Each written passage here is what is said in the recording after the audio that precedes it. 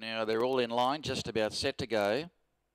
Racing from the inside, Empire Bay began well. There was speed shown by King Power, who's searching for the lead and now moves up alongside of Empire Bay on settling. 109 is back to third and a further 2.5 to My Aim, who is last of the quartet. They come off the back straight now, and on top it's Empire Bay, leads narrowly, and neck away King Power is racing outside the pacemaker at this stage, and a further 2.5 away. Back in third is 109, and 2 lengths away My Aim, who's still back at the rear as they turn into the home straight now. Just over 150 metres left to go. King Power now surges to a narrow lead from Empire Bay. They were followed by 109, and then a break off to My Aim, who's now getting mobile from the rear, but King Power strikes the lead with 100 metres left to go. Empire Bay's coming back though at King Power.